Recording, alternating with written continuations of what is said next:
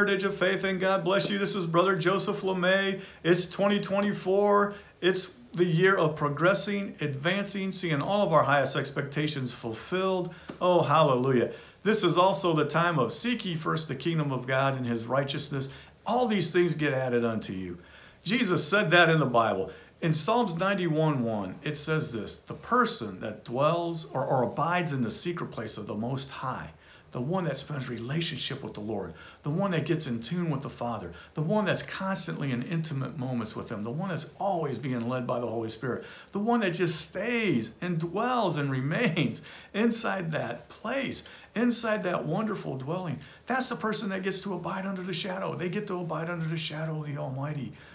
Imagine walking every moment of the day, just being in a relationship with the Lord. Imagine every part of your day, answers coming, anointing, peace, staying focused on Jesus, not staying focused on the world.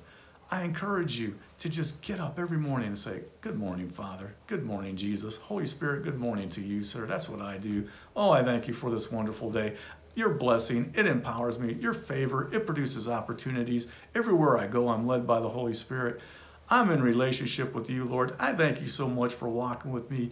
And you just begin to develop that conversation with God. It even says in Proverbs chapter 8 that when you come early, you stand at his gates, you listen to his voice. That's the person that finds life. That's the person that gets to walk in favor. I encourage you, stay in the presence of the Lord. Get the day started.